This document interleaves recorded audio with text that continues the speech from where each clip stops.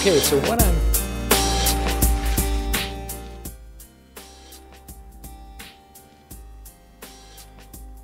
so what I'm going to show you all how to do this week is make an HTML5 photo booth. Specifically, what we're going to be doing is writing a web application with HTML5 and JavaScript that allows us to take pictures with a webcam using only a web browser.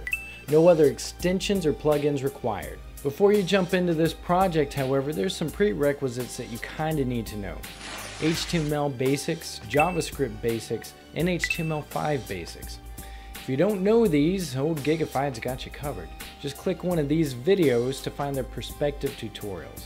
There's more knowledge here than there are flies on a hobo. To get the full code for what we're going to be making, you can visit the Tinkernut wiki at this link.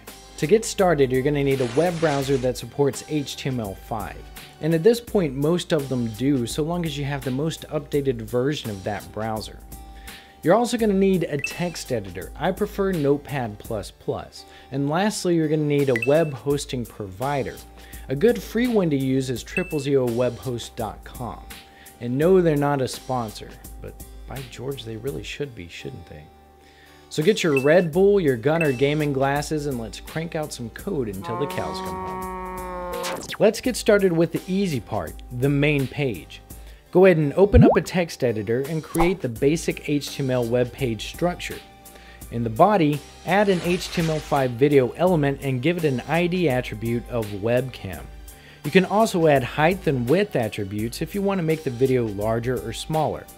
Then make a button input with an ID of snap picture and a button value of snap a picture. Lastly, let's attach a JavaScript file to the web page called script_photo.js, which we'll create in a second. But for now, just go ahead and save this file as photobooth.html and upload it to your server. You can test it out by navigating to the photobooth.html web page on your server. It should be a blank page with a button that doesn't do anything. So make it do something cool already, God!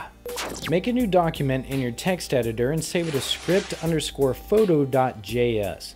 This is going to be where everything awesome happens. Start off by calling navigator.getUserMedia, which is the script that will allow us to access our webcam. If all browsers work the same, this would be the only script that you would need. But since they don't, we have to include options for the Mozilla, WebKit, and Microsoft browsers as well. Next, make an if statement that checks if getUserMedia contains any data. Else, if there's an error, show an alert. If it does contain data, tell the getUserMedia what streams to take. And for this project, we're just going to use the video stream. And then run a function if the stream is successful and run a different function if it fails. Let's go ahead and write those functions now.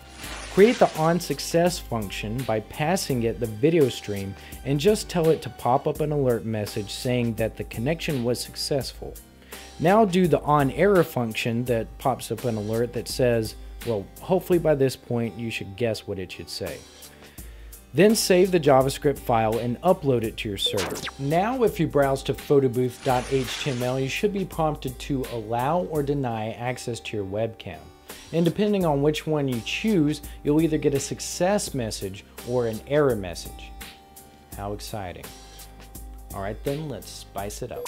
Back in the JavaScript file, instead of having the onSuccess function show a message if the video stream is successful, let's display that video stream to the video element of our web page. Create a variable called vidContainer and set it equal to our video element by calling its webcam ID. And let's set it so that it auto-plays whenever a video is sent to it. Then create a variable for our video streaming source. We could just say that vidSource equals stream, but since not all browsers are the same, again we have to add an if statement to include options for other browsers. Then all we have to do is set our video container source to equal the streaming source. Go ahead and save and upload it again, and at this point you should now see your shiny visage mugging back at you. Isn't that nice? Photo op time. Open up your photobooth.html code back up and let's add a new HTML5 element called canvas. This will store our captured picture, so give it an ID of capture. Save that and hop back over to our JavaScript file and let's add a new function called pickCapture. Like our video capture, let's make a new picture variable that equals our canvas, and make another variable called context that gets the picture's 2D context.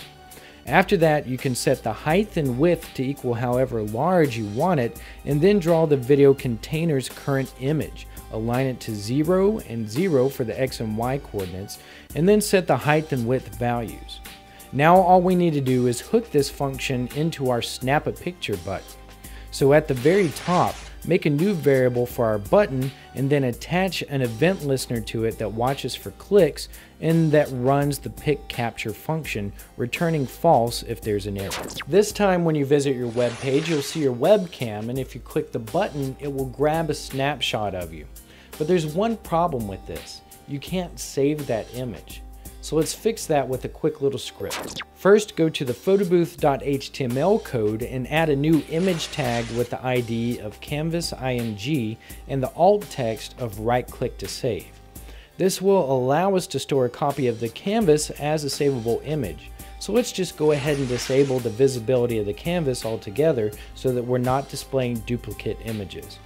Save and upload this and jump back over to the script_photo JavaScript, and in the pic caption function, create a new variable to store the canvas data, and then set the image tag so that it equals this new variable.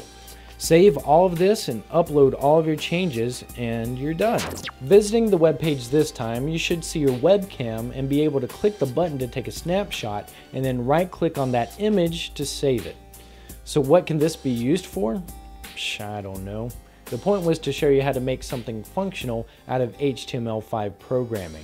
So feel free to use this as inspiration to make something that's actually cool. Again, you can find the full code for this project at the Tinkernut wiki. If you enjoyed this video, please consider subscribing, or you can visit my YouTube channel at youtube.com/gigafied for more cool tutorials. Alright, that's it for this tutorial. Until next time, hack some fun into your week.